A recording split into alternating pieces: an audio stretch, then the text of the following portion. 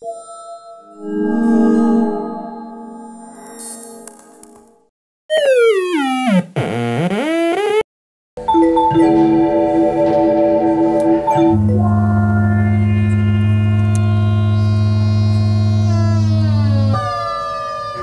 we're Chicks on Speed and we're the first residents here in the Moog Lab.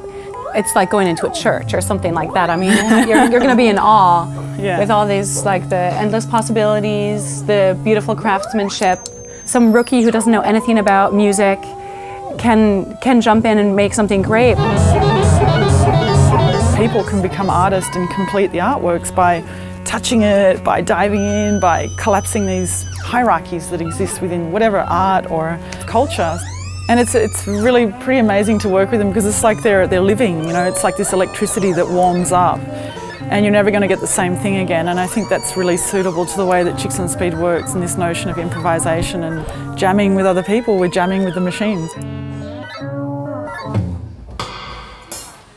The Minwus Gloves are a wearable interface that were originally designed for and with the musician Imogen Heap. And they're basically things that you wear, you move your hands, and you can perform and control music. So it's bringing that body, that feeling back into music, electronic music, so it doesn't just sit on a hard drive, but is actually wearable and habitable, playable, like this.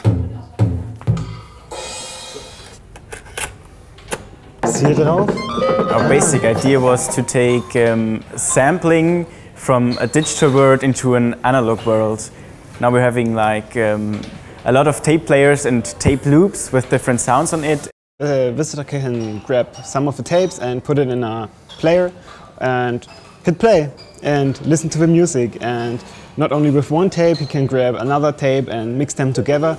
Or maybe, if he wanted, he can record his own tape with his voice, with microphone, or he can plug his smartphone and record. So the visitor has to really check out what is on the tape. There are names on the tape and you have to make, you can read what's on it, but you don't know actually what's the music on it.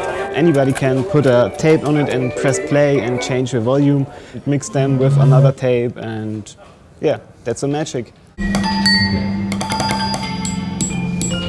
This is called Play the World and it features 4 emojis. Emojis are smart vibration sensors that allow you to transform anything into a musical instrument. I thought it would be more fun to use household objects, objects that you don't necessarily think would make music, but when you put emojis on them, they suddenly become these magical musical interfaces. I love the hidden sounds that you find inside of objects. So with emojis, it actually uses physical modeling, where the input to the synthesis is driven by the object that you're using.